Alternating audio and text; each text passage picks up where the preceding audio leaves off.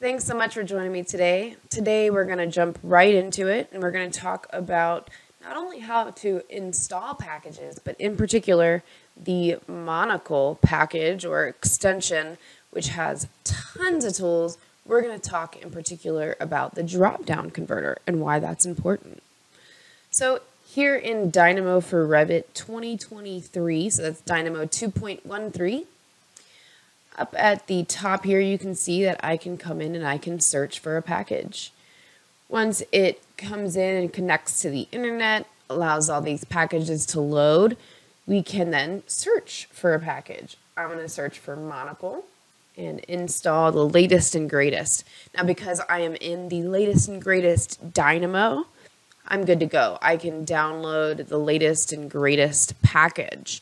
If I were in an older version of Dynamo or an older version of Revit, kind of the same, then I would probably need to look into which version of the package is supported in the older application.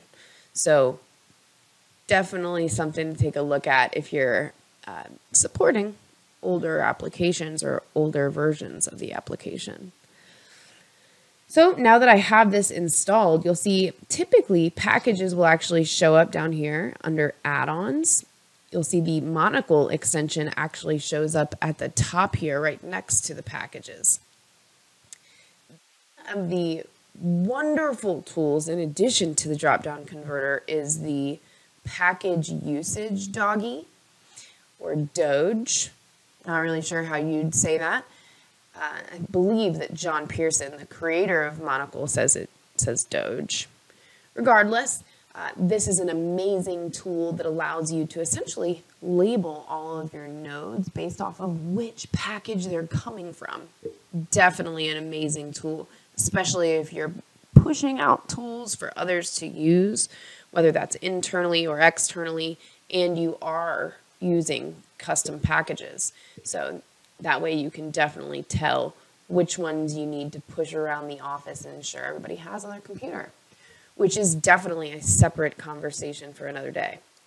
Now, what I'm going to talk about today is based off of the category drop-down in particular. Now, in previous versions of Revit or Dynamo, we've had problems with the category drop-down because it was based off of a numbered list.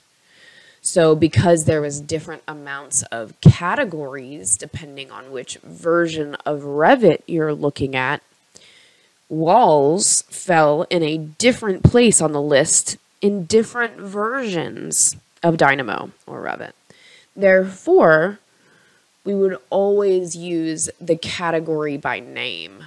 Category by name is a really wonderful tool. Essentially allows you to read a string. So for example, if I were reading ceilings, I could use a code block or a string node and plug in the categories. However, you'll see here, when I plug in ceilings to the category by name, I get analytical ceilings, right? The analytical surfaces of ceilings rather than ceilings themselves. This isn't what I want, right? If I am programming a script to specifically look at ceilings, right? Maybe ceiling finishes, and I want to push that into the room and program and be able to schedule what ceiling finish is in that room based off of the ceiling finish parameter.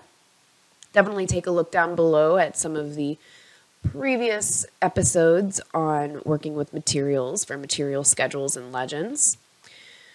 Well, if I were doing that, then this would be a serious problem, right? Because I don't want to select analytical surfaces for ceilings. I want to grab ceilings themselves. Therefore, what I can do is I can actually use John's drop-down converter from the Monocle package. Right? So by clicking on this drop-down converter here, you'll see it's actually allowing me to grab ceilings based off of some code that John has programmed into the converted drop-down workflow. So this is a game changer. It definitely saves you some time. You don't have to remember this code. just by clicking on the little drop-down converter recycle icon there. You can see you can quickly convert any drop-down. So when you're hardwiring these types of inputs and nodes, definitely what you'd want to do, hardwire them using your drop-down converter.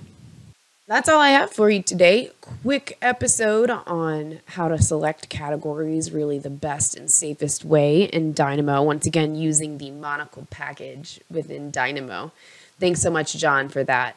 Also, check out down below the Autodesk Community Voices conversation that I started on this very topic. Thanks so much for tuning in today. I hope to see you next time.